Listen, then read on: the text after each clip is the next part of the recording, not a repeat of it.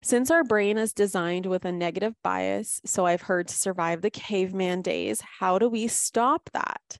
I was raised by a mom who was a worrywart. Guess who inherited that? And I have a son in law enforcement. I'm worried that my fear of something happening to him or a loved one is going to be manifested by my worries. I heard your Q&A answer about us not being powerful enough to create death, which helped. But how do I stop this shit from coming into my brain in the first place? I tend to go down catastrophic rabbit holes. This happens in my other areas of life too.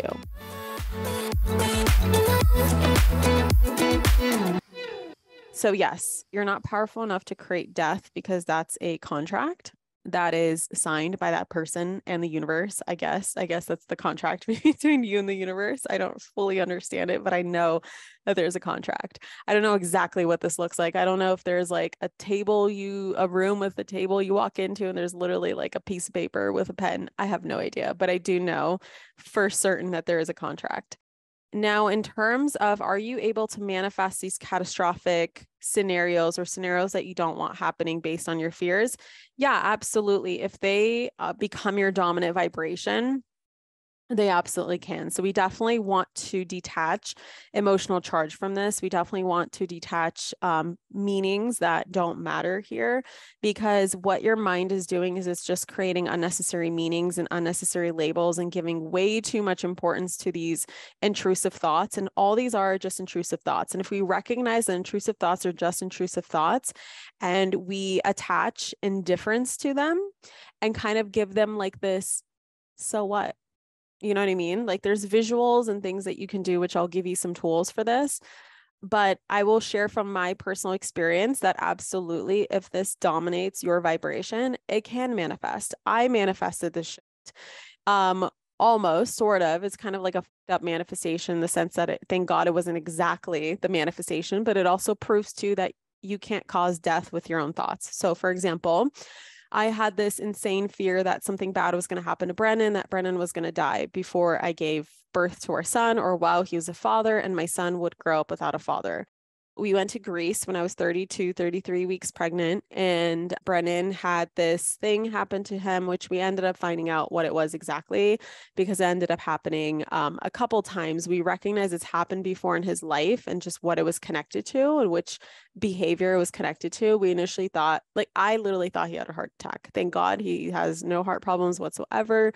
There's no reason for him to have a heart attack. So it wasn't that. But he just flopped dead on me basically for 90 whole seconds, wasn't breathing. His eyes had no life in them. There was no Brennan for 90 seconds. And it was the worst 90 seconds of my life. And then it ended up happening again in the same day. So, I had to, like, my shaman calls this burping your fear. So when you have a fear that just overcomes your being, at some point your soul is going to manifest that fear so that you can see that there is life beyond the fear, that the fear actually holds no power over you.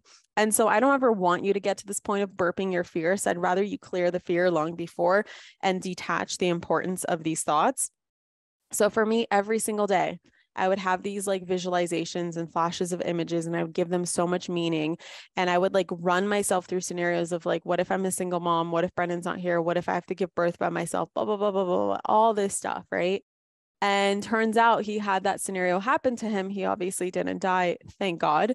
And, but I had to burp that fear. I no longer have that fear because I burped that fear, but I don't want you to go through something that you don't need to go through. It's very traumatic. I had to do a lot of trauma therapy for it. My point being, it's not about stopping this mechanism in the brain.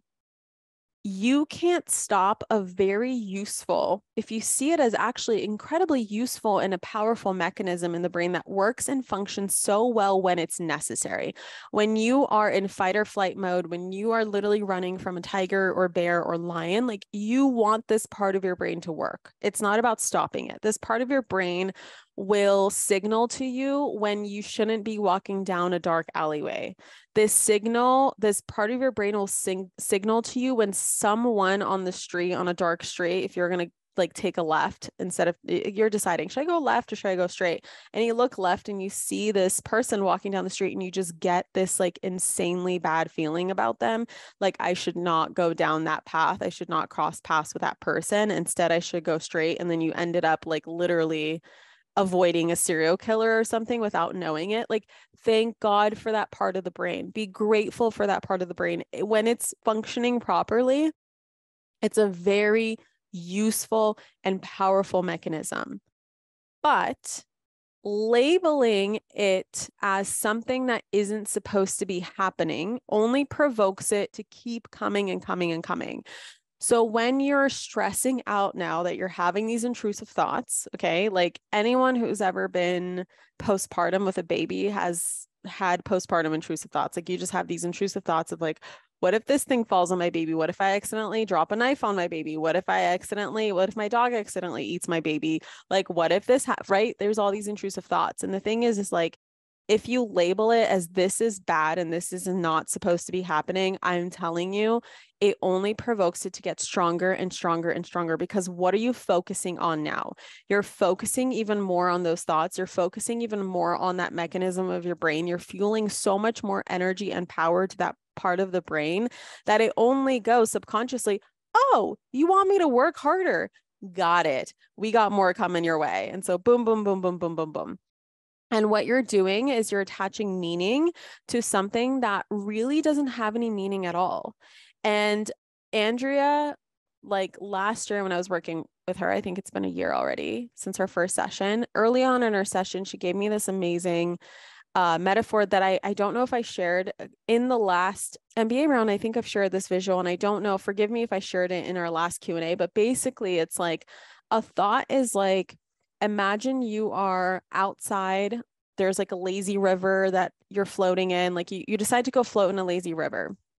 And so you bring your inner tube, you lay in it, and you're just like floating on the most incredible river that's just like, you know, just moving you along this river, and it's beautiful. It's a beautiful, serene day. There's beautiful grass along the sides and trees. And oh my God, it's amazing. Like birds are singing, the sun is shining. It's the most magnificent day of your life. And all of a sudden, in this crystal clear water, you see a piece of trash floating by you. And you go, huh, that doesn't belong here, right? Because it's like such a serene and clean environment. You're like, that's weird. That doesn't belong here. And so you decide to take it out of its environment because it doesn't belong here. So you pick up this piece of trash and you decide to take it with you until you reach the side where there's a trash can, and you just throw it away. You like have this intention of throwing it away. And that's what you do. You pick up this piece of trash and then you throw it away. And you just go, huh, that doesn't belong here, right? You don't attach any meaning to this piece of trash. You don't pick up this trash, attach it to you, glue it to you, staple it to you, and say, I am now this trash. This trash is, I'm going to take this with me for the rest of my life. And then you just carry on the rest of your life with this piece of trash. No, you just throw it in the trash can. That's where it belongs. So when I have an intrusive thought, I really like to practice the energy of indifference. And this is something that John taught a couple weeks ago. He said this, it really clicked in my brain, and I was like, wow, I need to teach this. Indifference is the antidote of fear and anxiety. So whenever you have these visuals, whenever you have these thoughts, whenever you have these scenarios that want to come up to the surface that aren't being useful, like you're not in a dangerous environment, you're not preparing for the worst, you're not in the midst of war, like you're just sitting at home, right? You're just sitting at home thinking. So whenever something pops up, just say, so what? Like literally just, so what? That's great. Like, okay, thank you. Like, whatever. Or you can go through that visual of just throwing it in the trash. So those are a couple tools that I practice. And just the act of saying, so what, so what, so what, just diminishes the meaning. It just creates indifference of like, okay, that's great. Like, thanks for the information, but so what? And you'll see that they'll decrease and decrease and decrease and decrease until there is no emotional charge whatsoever.